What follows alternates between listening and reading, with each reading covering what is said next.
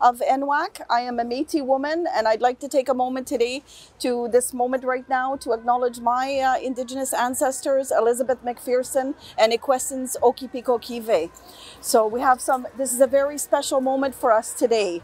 And I'd like to begin by acknowledging the Algonquin Anishinaabeg people whose traditional and unceded territory that we're gathered on right now. I'm honored to be here myself with all of you to mark the start of our construction of NWAC Social and Cultural Innovation Center here in Gatineau, Quebec, La Belle Province. We have been planning the development of this project for over 2 years, and it is finally happening now. NWAC was established in 1974, but today really marks a new beginning.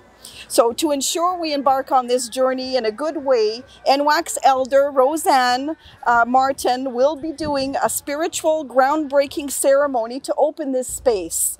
And NWAC's interim president, Gail Paul, will conclude with some very inspiring words for all of us. The construction of this building is a significant step to economic empowerment, resilience, and healing of Indigenous women and girls across Canada. A center like this one does not exist in Canada nor in the world at this time. This center will be a hub for healing and social and cultural innovation. It will be a best practice model not only in Canada but in the world. We will offer supports and services and workshops tailored to the needs of Indigenous women and girls and gender diverse people who are impacted by ongoing structural, institutional, individual, and aggravated forms of discrimination and sexism and stereotypes in Canada. The recent final inquiry report describes all of this, and it called it a genocide stemming from colonization.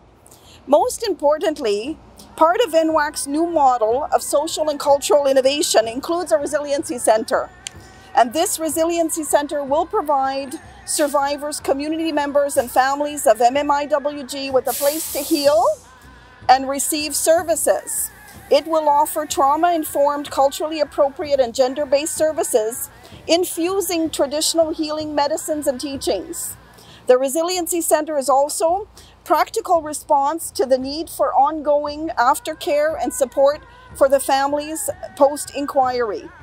It is a response to Truth and Reconciliation Commission's call to action and the Missing and Murdered Indigenous Women and Girls call for justice to address harms impacting Indigenous people. Indigenous women play a vital role in transmitting cultural teachings and knowledge to the next generation, and we must be central in the process of reconciliation, honoring, and healing of our families and communities. Through our center, we will strengthen and reclaim many of our traditions. We will give our women the tools and supports they need to heal and succeed. The Social and Cultural Innovation Center is also a hub for economic empowerment of Indigenous women, entrepreneurs, and business owners. Both aspiring and established Indigenous women and gender diverse entrepreneurs will be able to sell their items in NWAC's boutique called Original. We will also have our own exclusive cafe called Boulot, and we have approved project funding to establish supports for Indigenous women in business. It is important to acknowledge the support that NWAC has received from Indigenous Services Canada, Heritage Canada, Employment and Social Development Canada, and Agriculture Agri-Foods Canada. We are also supported in this world-class initiative by the United Nations UN Women Executive Director. NWAC is a leading by example in this unique initiative within Canada.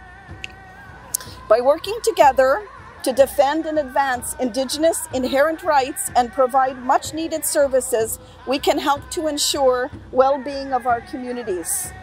The time is now to make our voices heard and to act on the Truth and Reconciliation recommendations and the inquiry calls for justice. There's no need to wait any longer. We've waited long enough. The time is now for our needs to be a priority. And I would also like to especially thank our board of directors who have supported us throughout the development of this project, And I would like to thank all of you for your hard work and your patience throughout the planning stages of the construction of our new home.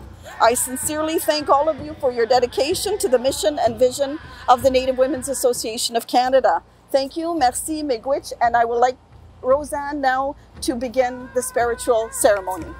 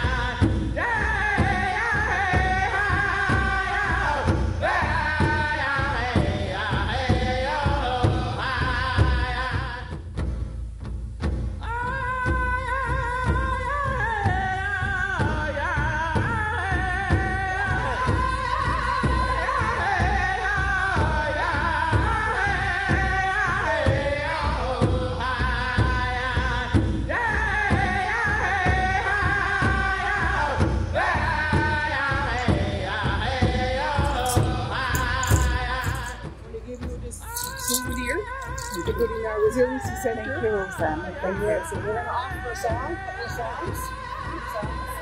First one is going to be the Honored song because we're taking care of everybody here and we're all the women that are going to be involved in this organization. So, okay. Thank you. You guys ready? All right.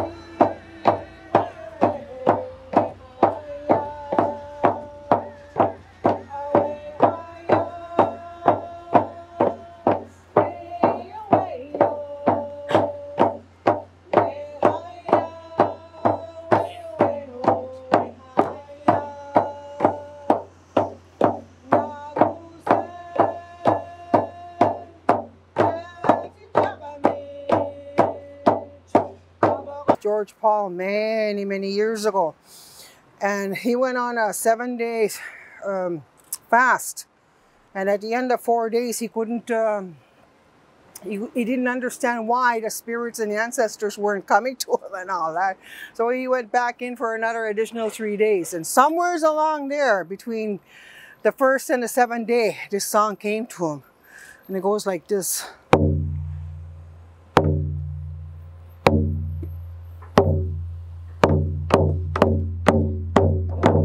Get me the manage, Dandalia Nuti, Nigga Mashu, Gama Witahanage. Get me the manage.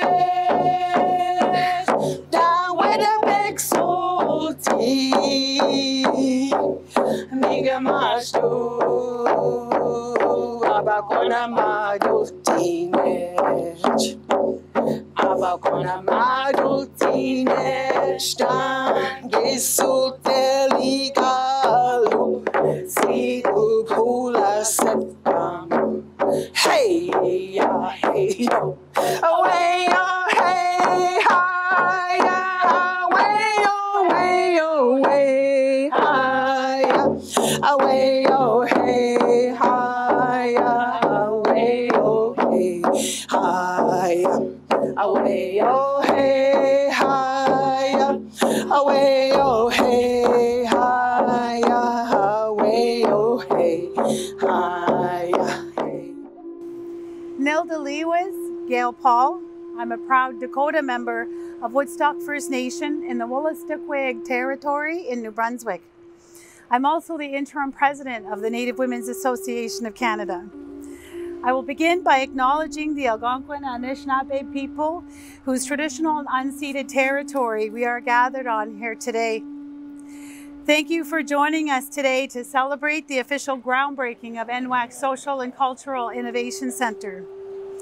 The Social and Cultural Innovation Centre that you see behind me today is a dream come true for all Indigenous women across Canada. The centre is more than a building. It's the hard work, determination, and dedication that has gone into making this building possible. It represents what is possible when Indigenous women have their voices heard and respected. It's also a reminder of our potential and our spirit. Indigenous women, girls, and gender diverse people continue to face underrepresentation and a lack of political voice in local, provincial, and federal governments. Our voices must be heard. Our voices will be heard. Indigenous women continue to be marginalized socially, politically, and economically. We continue to have our rights to self-determination denied, our human rights violated, and it's time to end the genocide against Indigenous women, girls, and gender diverse people. We have to move forward. We want to move forward. We must advocate against those who oppress us, those who violate our human rights. This Social and Cultural Innovation Centre is one step forward, one step towards a journey of many others. It provides supports and services that are created by Indigenous women for Indigenous women. A place where we feel safe, where we feel understood, where we will feel secure and empowered.